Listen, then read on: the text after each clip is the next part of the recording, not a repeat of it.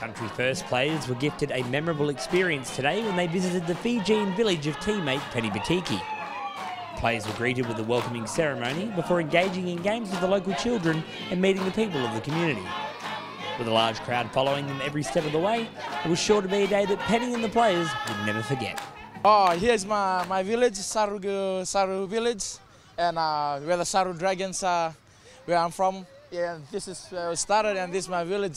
So happy to be with them. We haven't saw the boys around, and where I grown up, and see some local dance and like the traditional stuff for us in Fiji, like the way and our traditional goes. So yeah, I hope that the boys like it and they love it. They even see some traditional dance and the meke and have some kawa. That was really good. Yeah, everyone was very friendly.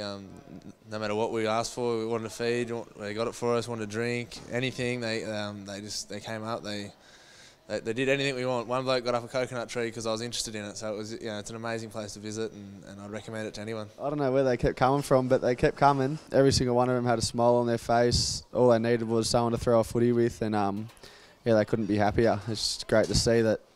I think we come here and try and teach them a thing or two, but I think we can all learn a thing from them, showing you don't need too much to be happy. This is one of the lifetime changing moment. Like, I'm back there. I haven't seen my family and everyone.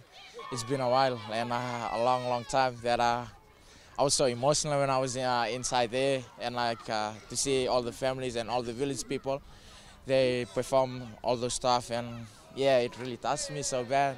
But I'm so happy that all of us can experience how lucky we are, and we don't have that much, but this is life for us. That's probably the most enjoyable thing, going to the schools and just playing with the kids and just seeing how happy they are. It really rubs off on all of us.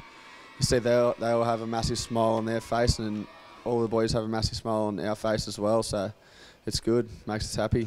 I've always wanted to represent country. I think it's an amazing way to promote the game around the world. I've loved coming over to Fiji. It's been a great experience. Got to see some different part of the world that I wouldn't have seen if it wasn't for Country Rugby League.